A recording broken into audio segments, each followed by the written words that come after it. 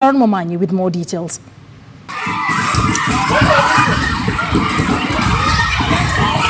A shaky short video taken by phone that gives a picture of just how heinous the situation at the St. Stephen's Girls' School in Chumvi, Machakos was.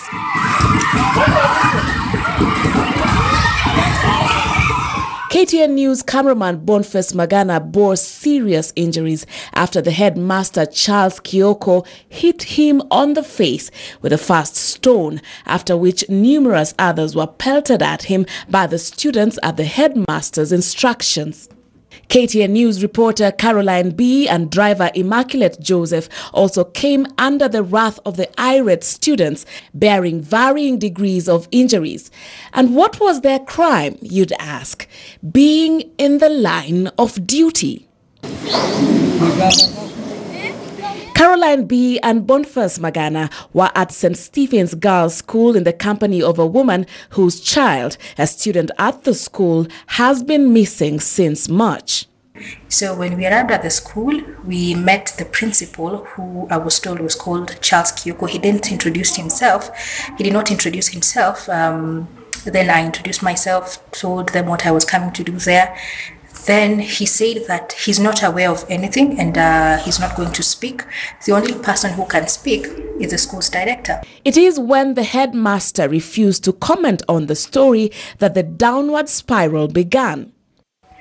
So as we get out with the students, we're also taking the videos. So the principal comes. He's a man in a black, he was in a man in a black suit. Then he actually picks the first stone. I saw him do that. Then throws it to the camera person I was with, that is Boniface Magana. And upon seeing that, I tell everyone we have to leave. So the principal then orders the rest of the students to chase us out. And that is where it all began. They picked everything they could see, stones, shoes, throwing it at us. And that's how Boniface got his injuries. The crew received preliminary treatment for their injuries at a local hospital. Media authorities and various national leaders have strongly condemned the act by the school principal and the students.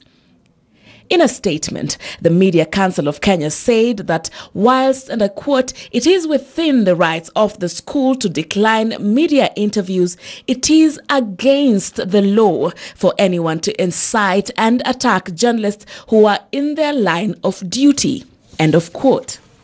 A statement by the Kenya Union of Journalists Chair Eric Oduor partly reads, and I quote, "This is the epitome of impunity that cannot be tolerated in a civil society like Kenya. As we condemn this, we will not rest until action is taken against this man," end of quote. Machakos Governor Dr. Alfred Mutua added his voice, condemning the incident in a tweet and also stating that he had sent a team to the scene. Bungoma Senator Moses Wetangula stated, and I quote, "The attack on standard journalists while on duty in Machakos is an act of culpable criminality that must not only be condemned, but the perpetrators brought to book. A threat to journalists is a threat to freedom," end of quote. Attacks on journalists while on their line of duty is not a new phenomenon in Kenya and the world over. But should the quest for truth be a journey to harm for journalists? Investigations into this particular case have begun. Sharon Momanyi, KTN News.